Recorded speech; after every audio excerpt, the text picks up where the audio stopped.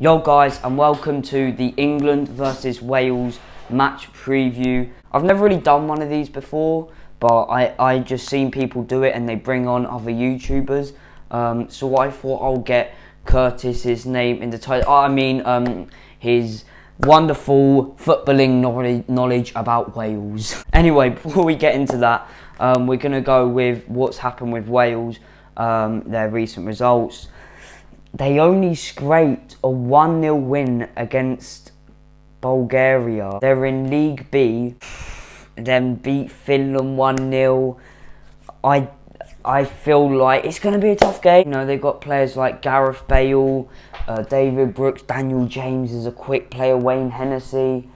It's going to be tough. Moore's in good form with Reading, but I think we'll come away 2-0 winners. I'm feeling a bit confident. They've got a good attack though, but I don't know, they just not really got the results to really get to score a goal against us, I don't think. If you look at that attack, Gareth Bale, Daniel James, David Brooks, that's a good attack, but I don't think they'll get past us with how they're playing recently.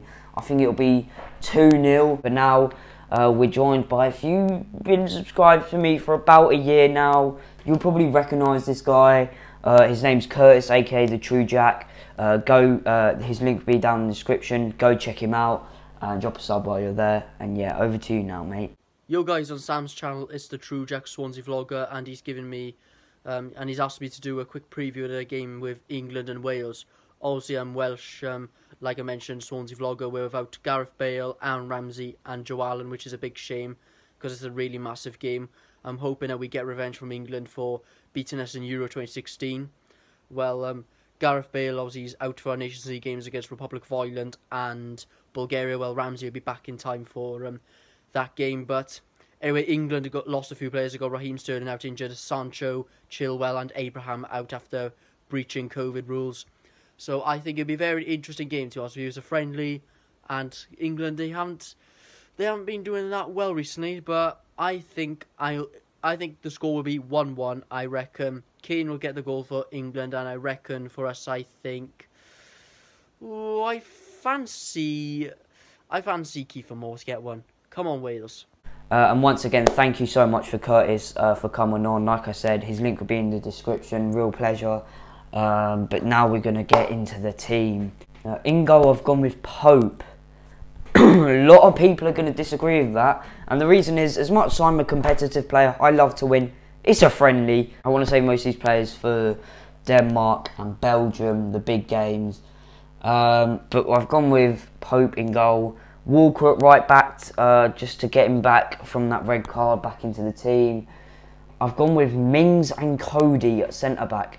Mings and Aston Villa have got off to an incredible start this season, smashing Liverpool, which is incredible, by the way. And I've gone with Conor Cody, who's had a good start with Wolves. Left back, I've gone with Saka. Had a good start with Arsenal, really good. And yeah, he'll be good. He should get into the team, especially this squad, who isn't quite at the top. This isn't like the first starting 11. That makes sense. Right centre mid, I've gone with Declan Rice. This guy can easily get into the first team with what he's done this season. Really should have gone to a better club, no disrespect, West Ham. But I've decided, because he's done really well. But I don't know, I just feel like his centre mids probably will get in front of him, which is controversial. So I've gone with him and Mount to start this game, who's, you know, been really good the last 2 seasons. Right mid, I've gone with Harvey Barnes. He's earned that call up. He's done really well with Leicester. How young he is to get into that squad and done what he's done. He's got to get into the team. Left mid, I've gone with Marcus Rashford. Means that realistically, I don't see him playing against, you know, Belgium and Denmark, which is controversial. But I just feel like there's better options. You've got players like Sancho, Sterling. I'm sorry, but I don't see him exactly. He's a first team player, but I don't see him in the squad against Belgium or Denmark.